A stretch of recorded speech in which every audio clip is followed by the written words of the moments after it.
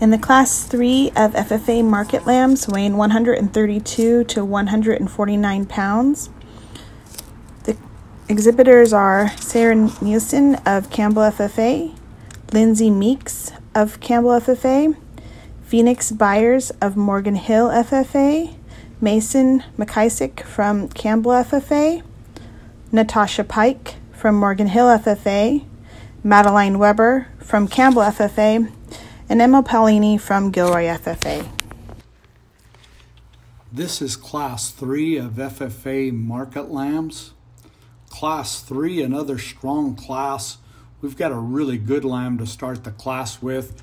A lamb that I really like his design and profile. He's a heavy boned lamb that as he travels around the ring stays real level in his top, smooth from his shoulder. He's a lamb that you get down on top of his back. He's big racked, really round in his rib, stays really nice at the loin hip junction there, and a lamb that's very square through his pins. Just a real complete individual that's very deserving of the top spot in this class.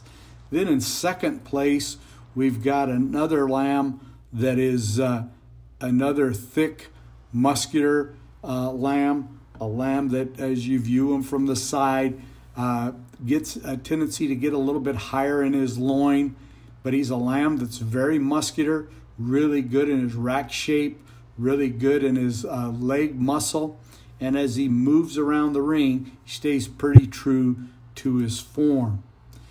Then we've got a really thick, muscular lamb that this wether that's got a little blue tinge to him. This guy's a powerhouse. He's big racked.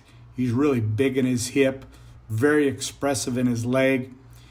We'd really like to change this lamb on the move. He gets really low fronted, really coarse through his shoulder, and when he's walking, he really falls apart quite a bit more than the two lambs above him.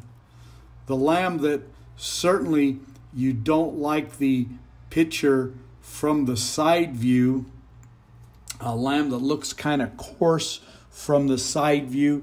But when you put this lamb on the walk, I think it's the next best lamb in the class. Offers the muscularity with the trueness and correctness of skeletal.